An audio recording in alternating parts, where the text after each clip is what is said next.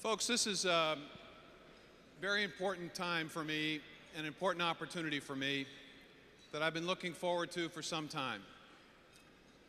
There are so many people that I'd like to take just a few minutes to thank for an extraordinary experience serving as the governor of this great state. I should obviously start with the person who's responsible for a lot of my political success, a person who has taught me a lot about life, a person who has raised our two children, a person who has traveled to over 500 libraries, a person who has been an advocate for literacy and early childhood learning, a person who cares deeply about main streets in small-town Iowa, a person who has been the love of my life, and our great First Lady, my wife, Christy Vilsack.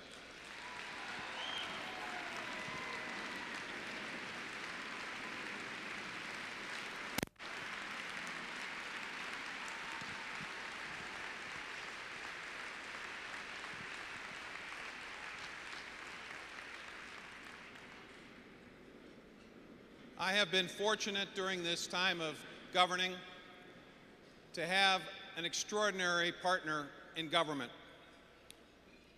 Those of you who have not had the opportunity to work every day with Sally Peterson the way I have, you've not seen her tireless effort, her concern, her compassion, her commitment to those with mental illness and with disabilities, her desire to make sure that Iowa was a tolerant and fair and just place, her advocacy for those who are most troubled and most oppressed in society today. She has been and continues to be the conscience of this administration, and she has done an extraordinary job as the chair of our party. She has been acknowledged tonight, but please join with me in thanking her for 8 tremendous years on behalf of all of Iowa.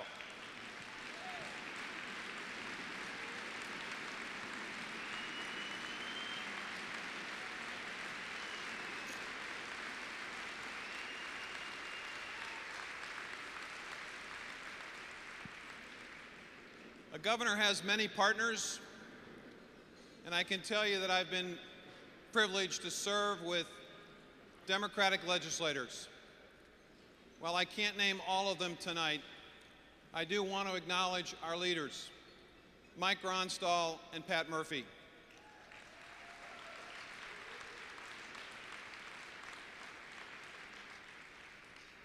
They have been with us and they have supported us.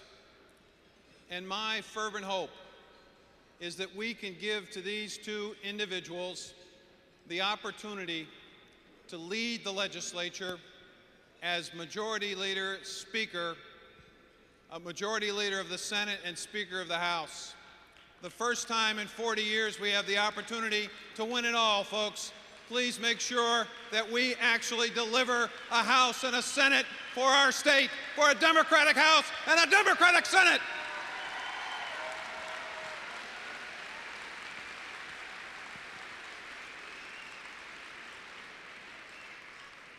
There are other partners, and that's the statewide elected officials. You don't know what I know, which is that we are extraordinarily blessed to have the best Attorney General in the entire United States of America and the best Treasurer in the entire United States of America. And we need to re-elect Mike Fitzgerald and Tom Miller.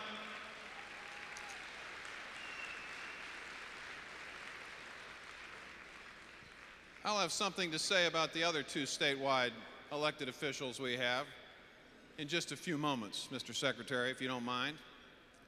But we also have a tremendous opportunity to elect two great folks. I have campaigned with Mike Morrow and Denise O'Brien, and I can tell you, you can be proud of both of these candidates. They are working hard. They are going to continue great traditions in both the Secretary of State's office and the Secretary of Agriculture. We need to have a clean sweep on Election Day, a clean sweep.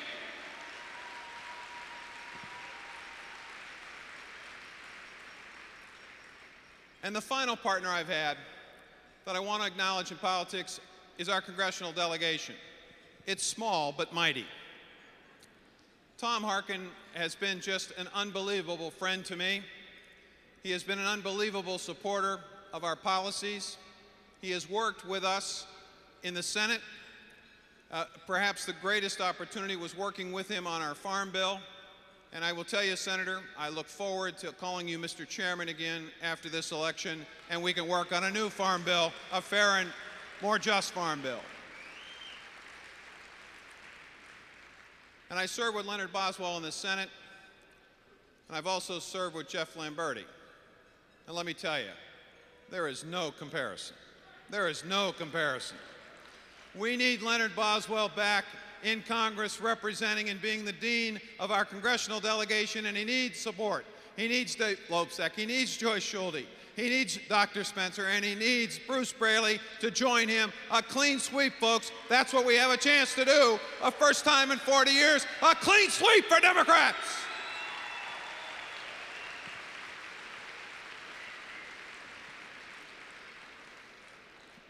Now, Mr. President, I appreciate the fact that you're here tonight. And I want to thank you for the leadership that you gave this country and for the advice you gave me. As a guy who was elected after coming from way behind, nobody expected us to win. I came to the White House and you gave me advice, and I took it. And I became the only Democratic governor elected in 1998 or 1999 that's still governing because of your advice. And Mr. President, you have made a difference to over 98,000 children in this state, because they have health insurance because of your leadership. You've made a difference to the children who are going to school in this state. You made a difference to workers. You made a difference to seniors. We are a better state because of your leadership, sir, and I want to thank you for your leadership and for you being here today.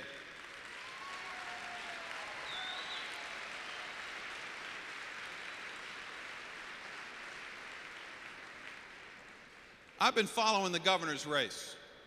I know you might find that surprising. And I will tell you, Mr. Secretary, I find this a very curious race. I can't quite figure out the Republican strategy. I've been thinking about it. I watched your debate performance a couple of nights ago, and I want to thank you for sticking up for me and defending me. You did a better job than I could have done. But I'm thinking about this, and I'm thinking, well, why would Jim Nussle do this? Why would he go after me? Why wouldn't he talk about the issues? I started thinking about this. Could he talk about the economy in this state? Pretty tough to do when there are a record number of employed people. Pretty tough to do when incomes are up for average families. Could he talk about health care? Pretty tough to do when we're second in the nation in health care coverage, when we're only one of 3 states that reduced health care coverage. Could he talk about education? Again, tough to do. We're raising teaching salaries. We're second in the nation in SAT scores, third in ACT scores, in the top 5 graduation rates. Pretty tough to talk about education. Could he talk about energy? Well, that's tough to do. We're number 1 in ethanol, number 1 in soy diesel, number 1 in per capita wind production. Pretty tough to do. Could he talk about maybe expanding culture and recreation and bringing young people back to the state? Well, Vision Iowa, CAT, 250 projects. We ranked 3rd in the nation in the number of young people with college degrees in our workforce and the growth in that number. He has no issues to talk about, so he decided he was going to attack me personally, and he was going to attack our administration. Well, I'll tell you, my mother gave me very good advice when I was growing up. She said people who live in glass houses should never throw stones, should never throw stones. So I will tell you, Mr. Nussle, if you want to talk about accountability and you want to talk about making sure government does its job right, then please don't lecture to me. Please don't lecture to these Democrats. Please don't lecture to the people of Iowa. When you live in a house with Jack Abrahoff, when you live in a house with Duke Cunningham, when you live in a house with Bob Ney, when you live in a house with Tom DeLay, don't you be talking to us, don't you be throwing stones at my house. You take care of your house.